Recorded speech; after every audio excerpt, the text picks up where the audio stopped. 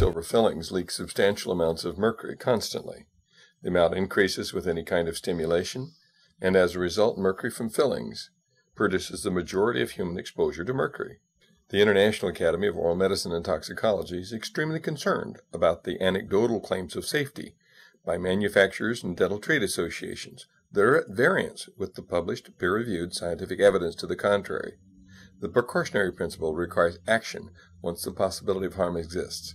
It does not require proof beyond a shadow of a doubt that in the case of heavy metal and xenobiotic exposure is both nearly impossible and unnecessary, in our opinion. What you're seeing is mercury vapor coming off a 25-year-old silver amalgam filling in an extracted tooth. The background is a phosphorescent screen. The mercury vapor absorbs the fluorescent light, and you can see it as a shadow on the screen. This is mercury coming off a filling that was dipped in water that's the same temperature as the human body. This is a filling that was rubbed with a pencil eraser for just a few seconds. Like going to the hygienist and having her clean your teeth. These are not small amounts of mercury. If you can see it, it's more than 1,000 times higher than the Environmental Protection Agency will allow for the air that we breathe. What about the last time you went to the dentist and they drilled on your tooth?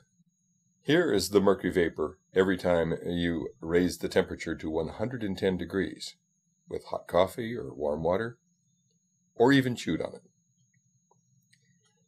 Mercury comes off fillings every time you stimulate them, and that stimulation causes the mercury to continue to leak out of the fillings for an hour and a half at a minimum. Some people grind their teeth. Some people chew gum. The dentist might send an old gold crown to the dental lab to be welded.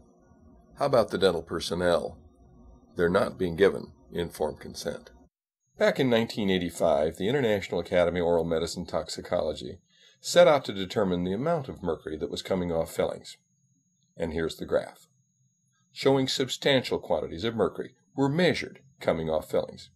And then we estimated the total dose. Then we began animal experiments and put radioactive fillings in sheep.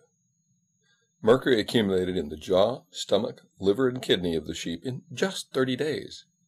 Substantial quantities of mercury spread from the fillings to every organ in that sheep's body. This should be of concern for everyone. Then we measured that the sheep's kidneys dropped in their ability by 60% to clear inulin, an indication of kidney malfunction. Whole body imaging of monkeys found exactly the same thing. Proponents of amalgam fillings claim that sheep chew too much. Well, what's the problem with monkeys? They had mercury in their jaw, kidneys, liver, intestine, and heart. And further research found dystrophic bacteria that were antibiotic resistant cropped up in the intestines within 2 weeks of receiving these mercury-leaking fillings. Further studies have found damage to the ADP ribosylation of brain neuron proteins.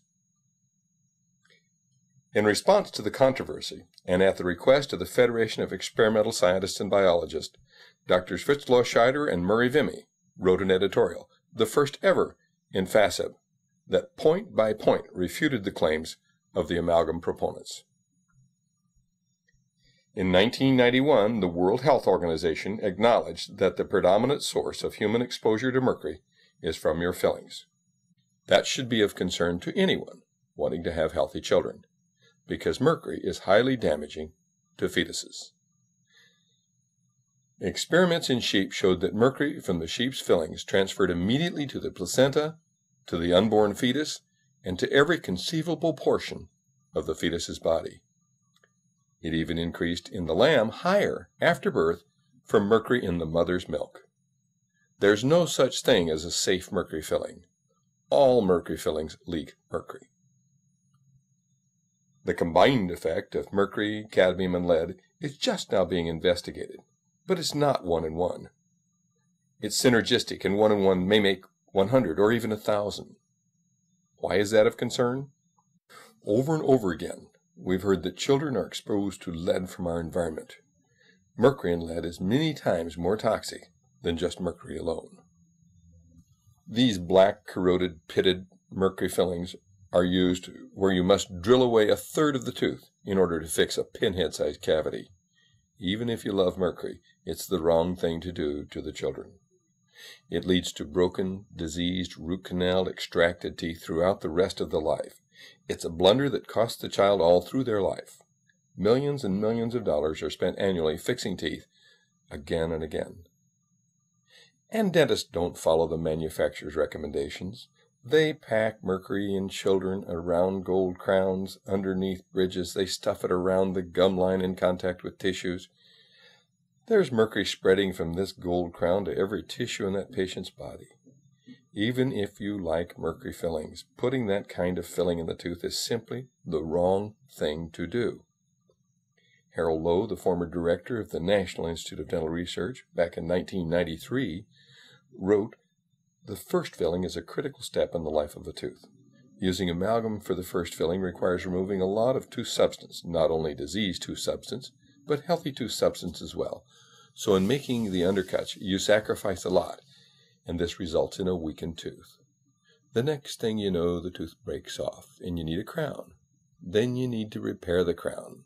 And so it continues to the stage where there's no more to repair, and you pull the tooth. With the first filling, you should do something that can either restore the tooth or retain more healthy tooth substance. Use new materials, composites, or materials that can bond to the surface without undercuts. You can do this with little removal of the tooth substance so that the core of the tooth is still there. I would add that the cost of all that dental repair over and over again makes the cost of mercury fillings enormous, even if you don't consider the neurological impairment and the brain damage that they surely cause in dental personnel, and the infertility and the heartbreak that they've caused to so many families.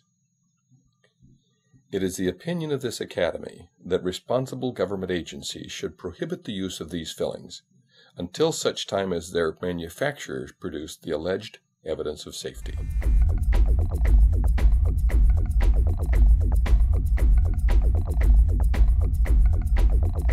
Show me the science.